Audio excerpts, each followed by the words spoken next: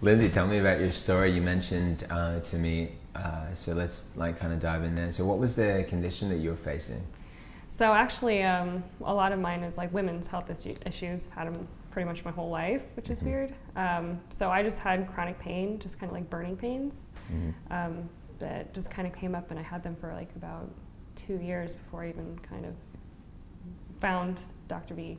So that was pretty much what was going on before that, and just trying to figure out problems. But I've actually been to multiple doctors, just regular doctors, and gotten a lot of tests and lab tests done and things like that, and nobody could ever really tell me what was wrong with me. So, you know, and it's just nothing that I could talk to anybody about, really. You know, nobody understands, or they think that you're crazy, or, you know, because tests are telling them nothing's wrong. So, so this is actually the first time I've actually gotten validation that, you know, maybe something really isn't right, and there's actually an action plan that I can actually do something instead of feeling frustrated and kind of alone in the whole situation. So what did that validation feel like for you?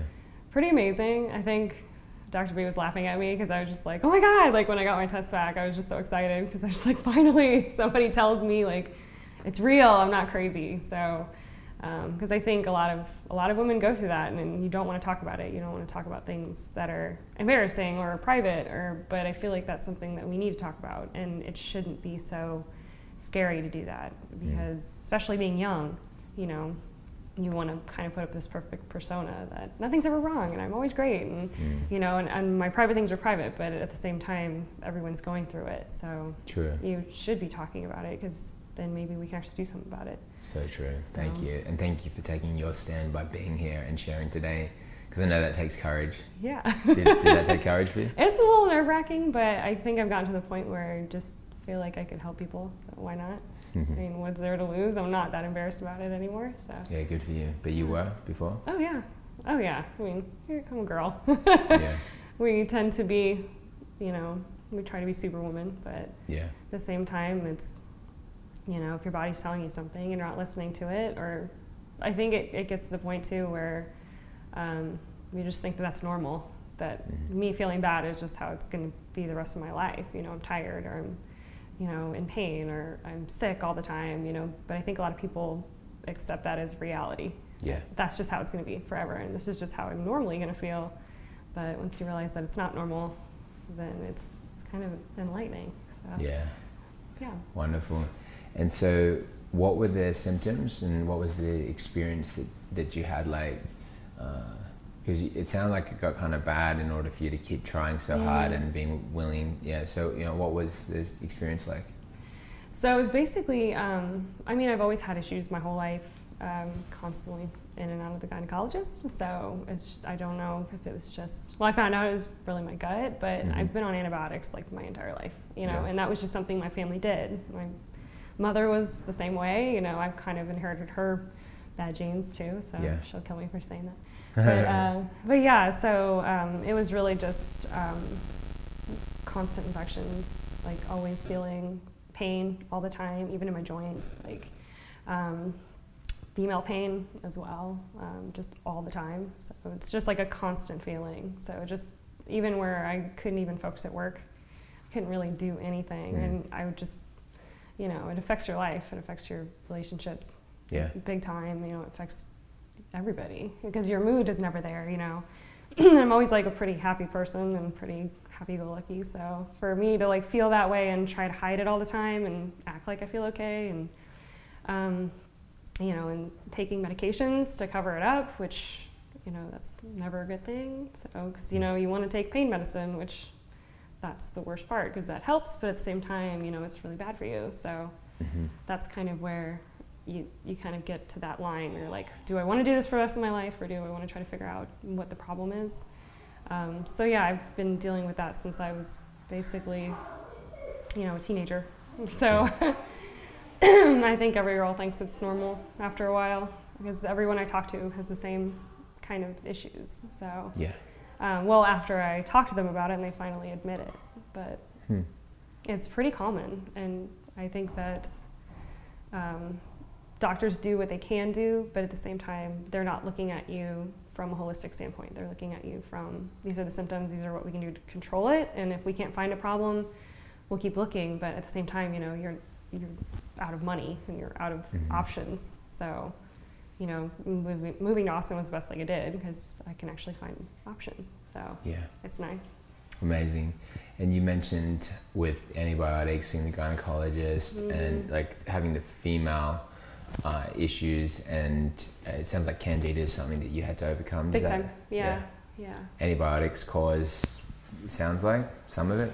I'm pretty sure. I mean, I've just been on so many my whole life. I mean, even when I was born, I had a collapsed lung. I'm sure they put me on antibiotics for that. Yeah. So I feel like it's just that constant, and I never really knew that was the problem until I started doing some research till I, you know, finally saw Dr. B and figured out, okay, well, maybe there is like another underlying issue that I'm not thinking of, because you don't think of that. You just think my immune system's off, or, you know, but now I know how incredibly strong, you know, candida can be. It really can, and it's very hard to get rid of. And I think that's kind of a chronic issue with a lot of people that don't understand it.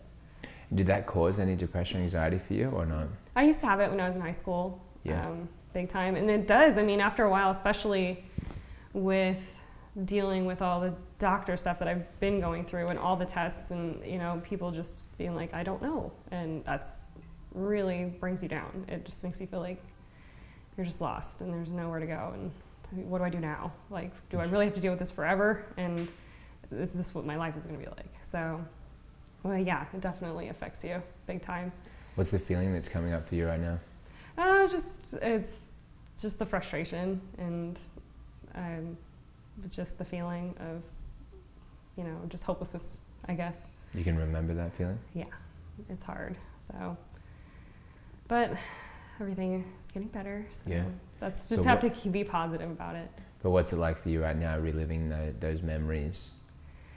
I mean, it's painful. It's hard. It affected a lot of things in my life. You know, my relationship and my husband, and you know, my personality in general. I don't like feeling pain and feeling like I have to pretend to be somebody that I'm not. You know, and just feeling that horrible feeling when they're like the tests come back negative, and just kind of your heart drops. And, you know, what do I do? What do I do now? You know, so, and they have no direction for you at all. So you're just pretty much on your own. You have to figure it out. And what does it feel like to think that maybe is not a solution and that's just your life? I mean, it's not much of a life, I guess. So yeah, it definitely takes a hold of you, and you have to try to get yourself out of that funk that you get into. So it's hard to accept. I don't want to accept that that's who I am forever. That's just not possible. So you have to be able to live, and that's not a life to be in pain all the time. Wow. So. And you're one of the lucky ones because you kept questioning, whereas a lot of people, they do listen. Like if they're more compliant, or you're a little bit more defiant. But if they're more compliant, that can really lead them into that place where they accept it. And did you ever feel the bitterness come in? Oh yeah, all the time. Yeah. It's really frustrating. Who were you angry at? Just the mentality of everybody in general, that it's just what somebody says and that's it. And you know, nobody's looking at people from a different standpoint. Like there's not that view of maybe a natural way is a better way. Maybe the reason we have all these problems is, you know, the medications, and you know, that people are trying to get a quick fix to fix things, but it's not happening, you know. And but that mentality's not changing, and it gets really infuriating because there's so many things you can do and there's so many ways you can look at it. And you know, I feel like that's starting to come out. Like now we're starting to get that push towards a natural way of living, but it's also, there's so much, you know, criticism of it or people not understanding it. And then I hear people having the same problems as me, and you know, but they're not as open-minded, and they accept what somebody tells them, or you know, and just deal with it. So I just don't understand that. But Wow. Hopefully it'll change. Yeah, and it'll change for those that, you know, are there initiating the change or saying yes to it. And so, sadly, it's not always the people we want it to be. Yeah. And yet, but it's true for you, and that's what's beautiful, and you know, look at what's happened in your life. So let's have a look at that for a second. I appreciate you kind of reaching into some of those emotions and going through that experience, because it's actually quite interesting from a couple of standpoints. One is that the depression, and it sounds like actually depression rather than anxiety. I think that, you know, this is just my layman's like observation, that what happened for you was that had a lot of health challenges that were causing physical pain and all these types of things. And then when you kept getting basically the communication to you on a heart emotional level was, this is incurable. You are stuck. Like the doctor just said that the tests are negative. Sorry, we don't know, right? But what was being communicated to you, and that the reason why your reading of that, if it had have been, which is just, you know, we can't go back in time, and nor, you know, you were only dealing with the information that you knew. But if you had have heard, I'm not qualified to answer this question, my test was insufficient, you have a problem that can be fixed. And you just need to find the right person, and they're out there. And then the depression may not have seeped in as much, but what was communicated, you know, through the words, then I can see how it causes depression, and it's based on a reality that's happening. Well, it's like, well, I'm not being given hope. This is really important to me. It's affecting my life, and nobody's helping me. I feel depressed. That makes sense. Yeah. Big time. Does that feel right, what I'm saying? Oh yeah. I mean, if somebody would have given me something to hang on to, I'm just an ambitious person. I would have found it. Whatever it is, you know. Because when you get to that breaking point of I will do anything, you know, it's very disheartening when someone tells you that you're fine. Yeah. So, and if they would have said a different way, then yeah, I would have done it in a minute. Just tell me, I'll do it. Or even if you could have interpreted it in a different way. So for those people that are listening right now, that's the beautiful thing. Like you may have, you know, the person listening, you might have no one believing you. You might have no one helping you right now, but they are out there, and your body does have a solution and a cure, and let that be a light, a candle in a dark place. Yes. And it will lead you. Big time.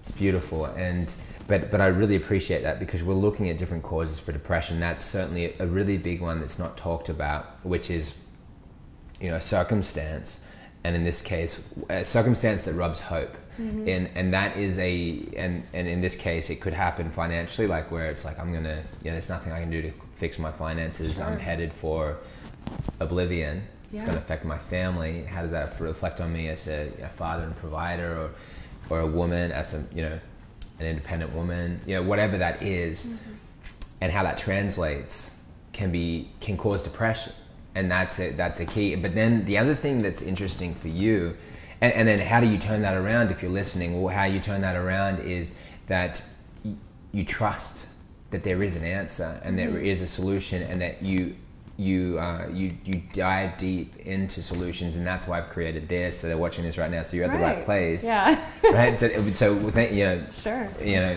thank our lucky stars. Thank God for connecting us. But yeah, back to you. What I think is as well that your depression may have deepened over the years, because if you had an assault to your microbiome at that level since you're a baby, you had candida overgrowth, caused lots of female issues.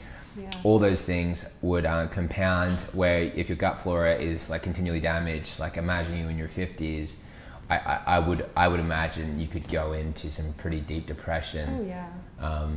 Let alone the hope factor, but take that aside, just the gut issue itself. So anyway, back to you though. What did you do to fix it? So I'm still on the journey. Yeah. It's a long road, and it takes a lot of dedication and determination, and you have to be very disciplined, and I think that's the hard part for a lot of people. It was hard for me, I mean, to, you know, get on a strict diet, you know, no sugar, and really clean up everything and understand what's healthy for you and what you should be eating. And, you know, with growing up on fast food, it was very different, you know, in the Midwest.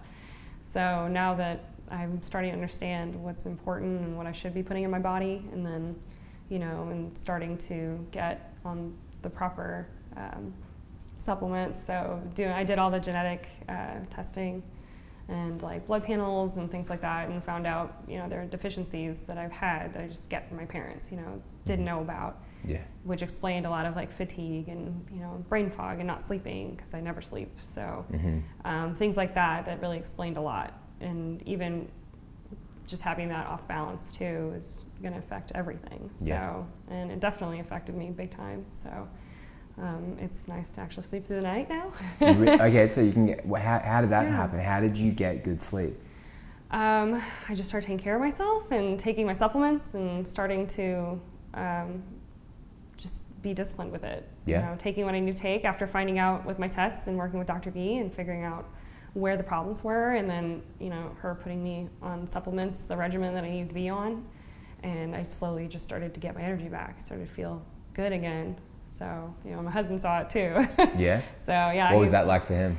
I think he was really worried about me, and then, you know, now he's like, I want to do it myself. So he's already on board and already setting up an appointment. So Really? yeah, I mean, he is chronically sick too. You know, he gets really horrible sinus infections all the time. He's had surgeries and everything else, and, you know, I think I can see the symptoms too. It reminds me of myself. So we're both kind of in the same boat, really. But I mean, just starting this regimen, and really the biggest thing was diet. Diet was so huge. It definitely changed my life, and me starting to feel like a normal person again. So, which it's been a while. But yeah, so. That's wonderful. That's wonderful. So it sounds like you have had a pretty strong result. It sounds like you're still in the journey, but you've had a strong result. How long has it been? I have been working with Dr. V probably like about 5 months. Yeah. So, I mean, just over that time, and me just putting everything I have into it, because I mean, I have nothing else to lose. It's either that or pain. So that's kind of where I'm at now. So. Yeah, got it. And you mentioned pain. We haven't gone in detail there. How would you describe the pain? It's just kind of like a chronic burning all the time. Really? So, yeah. Where? Yeah. Yeah. It's horrible. It's horrible. So I can't even, I would not wish that on my worst enemy. So, yeah. And then how does that affect your marriage? It does, but I know I'm blushing now. Yeah.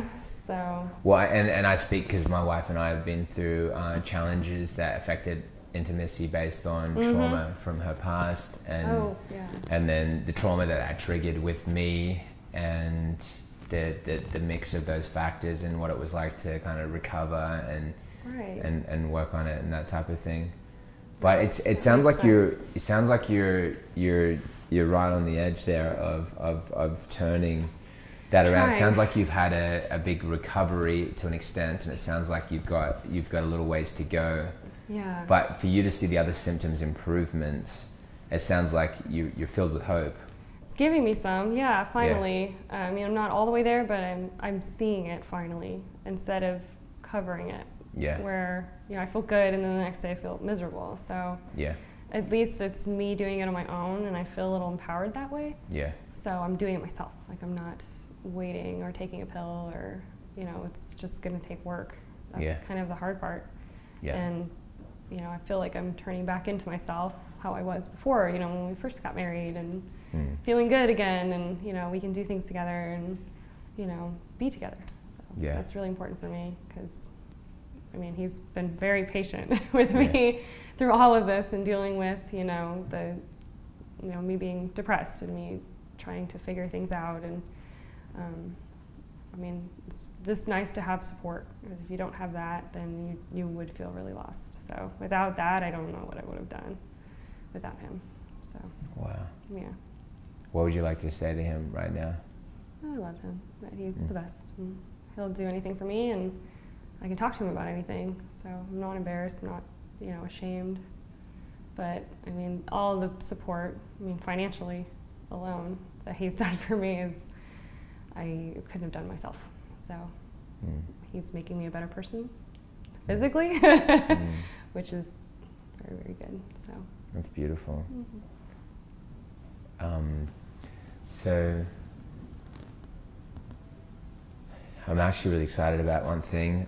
You saw us chatting out there. There's a few things that Dr. V is learning right now that I think is going to be like a missing link. It was a missing link because we were all learning it. I mean, I created entire series trying to find answers to certain things, and it's only been until recently, like over the last couple of months, we've discovered some formulas that like work like nothing else we've ever seen before, and it makes a lot of sense. And somebody like you that's been dedicated to learning for so long, I think you'll make sense of this. There's something in your body that's impeding its ability to heal itself, because your body can heal itself. And I had one of my doctor friends discuss this with me even just a week ago, and he was talking about the fact that you get surgery. The fact that you recover from the surgery has very little, it has almost nothing to do with the surgery itself. It's the body's ability to heal itself after the surgery. And then if I was to, you know, if you had a cut and the cut was dirty and it was perpetually dirty, would it heal? An infection. It would never heal, right? It would literally never heal if it was dirty. You cannot heal a dirty wound. So, and this is true for the body. Look at us all, right? So, and so that's where a lot of us are just this hair away from collateral damage, because our system isn't prepared. That's why you hear a cancer diagnosis that takes somebody down. It's because the body isn't able to heal itself because it's got something that's impeding it. So what's the thing that's impeding your healing? I'm saying that it's some things that you might not have outlined yet.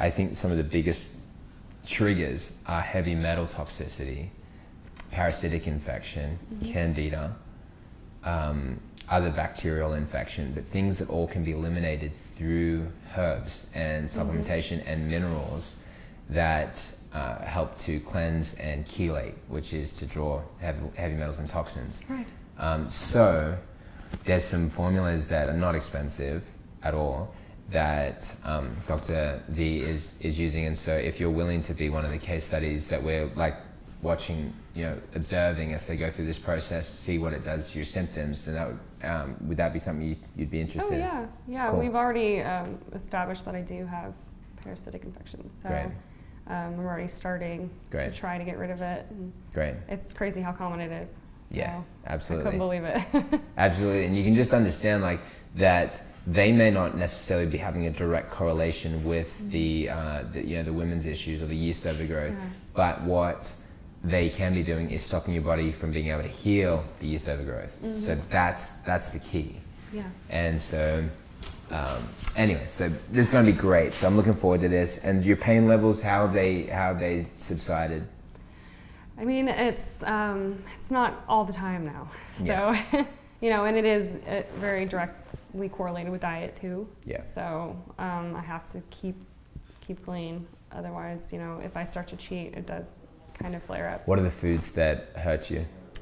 Anything with sugar, basically rice, potatoes, gluten too, is another trigger for me. So I pretty much stayed away from all of that, and it's made a big difference. But how bad's the trigger with gluten? It's pretty bad. So it's just really, and then of course it's in your body for so long. So if you're not even digesting properly, you know, it can last for days. Yeah. Just, you know, it's just that toxin is just still in you, it feels like. Yeah. So you just have to really stick with the diet. Cold turkey. Oh yeah. No cheating. If I cheat, I'm gonna pay for it. Yeah. Is it worth it? What, cheating? Yeah. I have cheated, but is it worth it? No, it's really not. Yeah. Because usually the next day I'm miserable again. So. Yeah. But it's getting better. So now I'm just starting to see like the slow improvement, and I know it wasn't going to be overnight. I mean, I didn't get here overnight. Yeah. It's been years, so there's no way there's going to be a quick fix with it. True. True. It can take longer. However, some of the things that we're going to share with you will maybe alter your perception of speed. Because I do believe in the long journey. I also believe that there's some things that can be uncovered quickly. So I think that you might have a bit of a paradigm shift, which is an exciting thought. Yeah, very. Yeah, and you know, my family's gone through a lot with health, and we've applied these things ourselves. So I'm not just talking as a researcher. I'm talking about somebody that's done it themselves. So, all right, let's. I'm glad you covered the gluten issue. It's an issue. It does cause pain. Do you find yourself okay with spelt bread or with buckwheat or amaranth or another one of the gluten-free alternatives? Yeah, I've tried a couple options and haven't had as much of a reaction. As much or like any or? I mean, because sometimes I can't tell what triggers it, but I mean, I know the foods that will, and that's definitely one of them. So, you know, I can't go out and have pizza. I can't, you know, have any kind of bread or anything like that. And unless it's gluten-free, training you. gluten-free bread? bread? That's about it. It does work? It does. To me, I just worry about anything that's even an alternative, just because of the sugar, you know, because no matter what, it's going to feed my body. So, and I think that like if we can uncover some of these root issues, that you might find that then not with gluten but with these alternatives, spelt being an example. Right. However, I do hear the other guys that are just like, look, if you got a sensitivity, then off it, you know, get rid of it. But I think that it to me signals that the transformation hasn't been complete. Yeah. So that's where I think that will be exciting to explore it, because if your body then can handle spelt, and the reason why I believe gluten is the biggest issue and the issue that it is today is because it happens to be genetically altered, not genetically spliced. Therefore, it's not a GMO. Therefore, it's labeled as organic, and it's just as deadly as anything else that's GMO, because it's a genetic alteration that happened in the 60s where it yields 10 times as much as what it used to. They've been altering it since 1843. Wow. And it happens to have a whole disease classification around it, celiac disease. So people are noticing that, and it's arguable that the vast array of autoimmune conditions, the highest of the triggers may be in fact gluten, because it's entering into the bloodstream. And the reason why it's doing that is because it's got toxic poisons and chemicals that are connected with GMOs, and the proteins can't be digested properly. There's gliadin, and then if it's crossing the intestinal walls and it's in the bloodstream, the body then now has to attack it. And then we say, oh no, like the body's, you know, you've got an autoimmune disease, the body's attacking self, we just need to stop it. And it's like, no, you need to stop what's making it attack, because you're joining toxins to your body, so there's going to be collateral damage. It's not the body's fault. It never has been. But great, I'm excited in your journey. That's a really great story. I'm excited about the rest of the journey.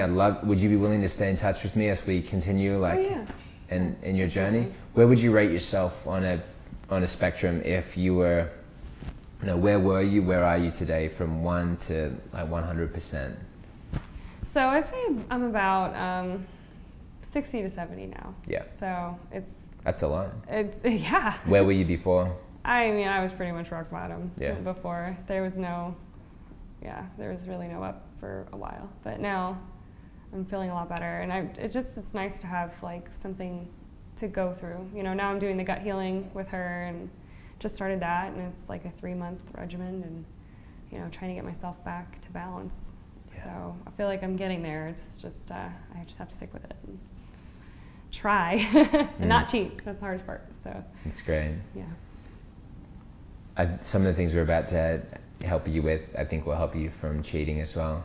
I believe there's a reason why we want to cheat, and I think it's because of parasitic infections. If you look up what it is that they crave, it's salt and sweet. Salt is not inherently bad, but you know, obviously, like the fast food chains, it's all based on those combinations. It's that type of salt sweet that they're looking for, and they're also craving more than what we ought to eat. Not in all cases, but no, I definitely had that. Yeah, excessive cravings for food and overeating. Mean, once I went through, because I went through a really strict diet for about 2 months, where I had 0 sugar of anything. You know, it was just meat and vegetables and fruit, or very limited fruit. Yeah. But I mean, and now my cravings have gone down big time. So there you go. Like, I don't even want a lot of the things that, you know, like my husband wants. Yeah, okay. So I actually turn it down. I'm like, oh, it's not really what I'm feeling like. I actually feel like something fresh. Well, that's a really great example. Thank you for sharing that, because I just want the person watching to know that the cravings will stop. Oh yeah, it'll go away. Yeah, but you've got to stand up to it. Yes. Yeah. That's the hard part, is that first that first month was rough. Yeah, but hope allows you to stand up to it. Yes, to know that it's not always going to be like that. Oh yeah, it'll get way better, and then your energy will pop right back up, and you'll feel like $1 million afterwards. So yeah, that's everybody noticed. Yeah. So it will happen, I promise. Mm-hmm. And what's the emotion coming up for you right now? I'm just excited. Why? Just because I am so excited for people to hear this, and for, you know, maybe there's somebody else that was me or is me right now, you know, and this is something that can become a trend and move forward. That's what I was just telling Dr. V, that she's creating an army. So, so we're going to spread it. So that's our job. What would you say with women's health, your particular challenge? I actually haven't done a lot in my films on this. However, we've done a lot on infertility, and we're even talking about like women's health in the aspect of where, you know, when we're encouraging supplements, when women are trying to fall pregnant, we're encouraging women to take supplements that allow, like, for really great, you know, for the sex organs, so they can, things are just all functioning properly. So we are interested in this subject. We want to help people, and you're one of the few people that are willing to kind of, you know, talk about the experience as a whole. What would you say to women that are struggling in those kinds of conditions? What's the answer that you found that's been effective to help with your health? Because you've had a really significant improvement, and I think that you're going to complete that journey really soon. So what would you say? What's the answers? What's the keys?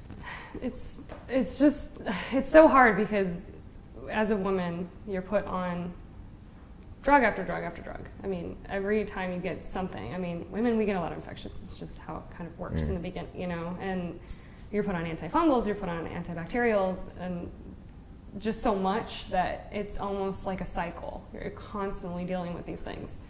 And it's just so hard to talk about to anybody, you know, and we don't talk about it to men either. So, because it's personal, it's private, but it's so common. It's crazy. When I talk to people, I'm like, why didn't you ever tell me that you were having issues? You know, I have the same thing, and, you know, I've done things that made me feel better, and, you know, and I think doing a natural way first, and, you know, going through the gut first and finding the root problem, we just never do that, and it's just going to keep happening, and it's just going to get worse, because we're just going to keep doing things to destroy our bodies.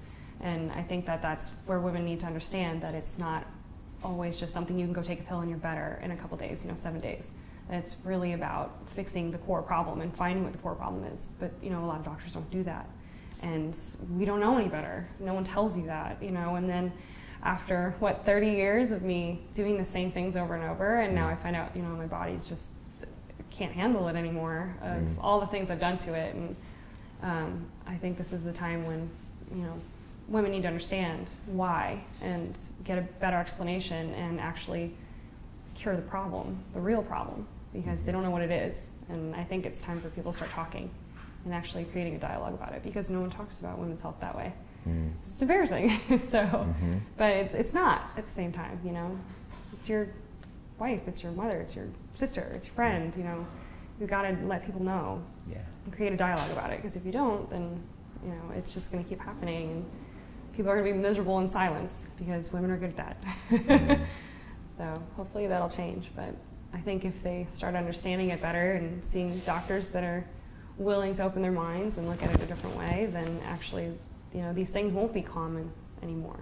And I think that's my goal, is for that to end. So amazing. Now you're here, you know a little bit about what we do. What do you think about what we're creating here and what it could do for people?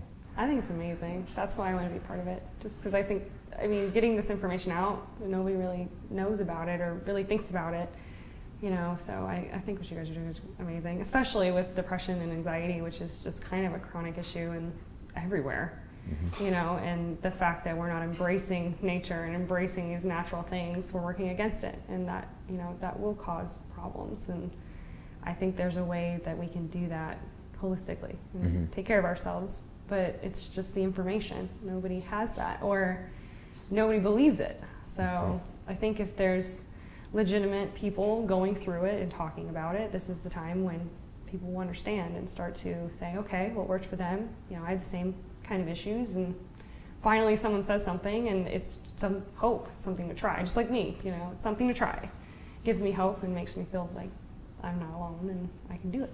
So Awesome. yeah, well, you guys are awesome. So. Thank you so much. I appreciate that. It's my prayer that this reaches the people that it needs to reach, and I just have to trust that it will, and that it's going to create the ripple that it deserves to create. And I think that our dedication for this was excellence, and it was transformation, and it was a dogged determination to find the answer at any cost, to ego, to anything. Yeah.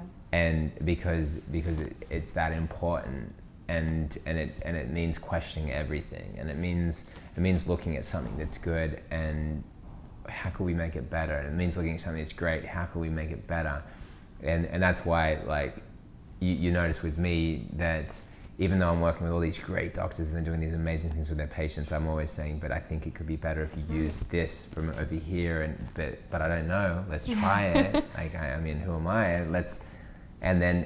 But we found things. It's incredible what we're seeing, the kinds of things that we're seeing turn around, and it's awesome. It's awesome. So thank you, Linsy. You're the best. Looking forward to continuing with your journey.